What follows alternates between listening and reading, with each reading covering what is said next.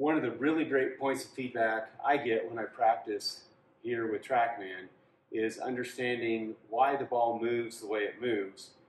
And the club path and the face angle relative to the path have a huge impact on that.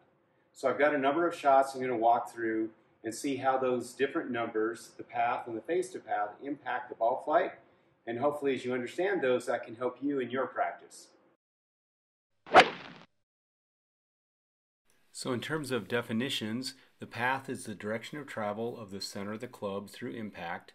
The face to path is now the angle of the face compared to that direction of travel, and the face angle is the actual position of the face at the moment of impact. So the face can be left or right of the path, and then when you add those two together, you get the face angle at the moment of impact. So this first shot that we look at is a terrible shot. It goes 100 feet left. Let's figure out what the configuration is that makes that happen. So this first one, the path is positive, but the face angle is a larger number. It's negative, but it's a larger number than the path. So what this does is this sets up the initial angle of the face at the point of impact to be pointing left, and it also puts a left spin on the ball. So this thing ends up 100 feet left of the target, and of that 100 feet, 40 of it was a curve. So it launched left and was spinning left. This one here, we see a combination where the path is to the right, but the face angle is still a little larger in magnitude than the path, but it's a lot better than the prior shot. We still are launching the ball to the left of the target line, and the spin, this generates a left spin on the ball, so it ends up still reasonably left of the target because the face angle is a larger number than the path. Now let's look at some shots where the value of the face angle is a smaller number compared to the club path, and we're going to see that the ball comes much closer to the line. When the face to the path is a negative number, it'll impart spin to the left, which you see in terms of the spin axis. And when the face to path is a positive number, it puts a spin to the right, or a positive spin axis. Spin to the left being draw, spin to the right being fade. On this shot here, we've now got the different scenario, right? We've got a path which is positive, the face angle which is negative, setting up for a draw spin. The spin axis being a negative number, that's a draw spin. But we can see at the point of impact, because the face angle is smaller than the path, the face angle is still to the right. We're imparting a left spin onto the ball, so it curves and it comes back almost dead on square. So this is a number combination that I try to strive for, is the path positive and the face angle is negative, but it's a smaller number than the path. That will get you coming back pretty close to the center. This is really one of the most important things to understand about ball flight as you practice with Trackman.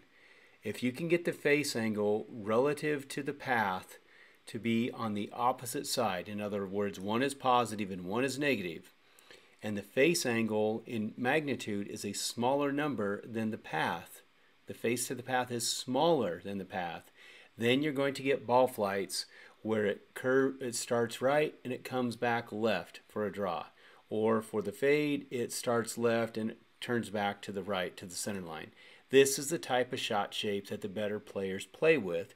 So pay attention to your path and face to path as you practice and strive for that configuration. Now here's one where you're playing a fade. So the path is negative and the face is open. So the spin is a positive number, which is a fade spin. But again, so it launches a little bit left of the line, it's curving right, and it comes back again pretty close to the center. So whether you're playing a fade or a draw, the same principle applies. You want the path number to be larger than the face, and you want the face to be the opposite sign. So if the path is negative, the face should be positive, and for the draw, be the opposite. The path will be positive, face negative. So a really good question is, don't I want my face angle to be pretty much zero at the point of impact? Isn't that the objective? Get that blade to be facing the target at the point of impact. So let's look at a shot that has that configuration and see how the ball flies.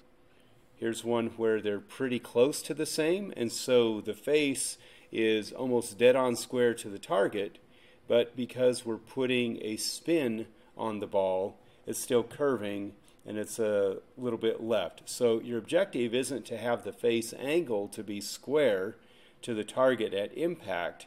The objective is to get the spin so that it brings it back to the line. So if we start on the target and we have spin, obviously it's not going to be coming back directly on the line. And then here's again a type of number I'd be really happy with. My path is positive, the face is shut relative to the path, but it's a smaller number. So the ball launches a little right of the target with left spin, curves left, and it comes pretty much dead on square to the target. So hopefully this helps you understand the different number combinations. Basically, get the face angle relative to the path to be a smaller number on the opposite side. Draws for a right-handed player, path positive, face negative, fades, path negative, face positive, spin axis, negative is a draw spin, positive is a fade spin.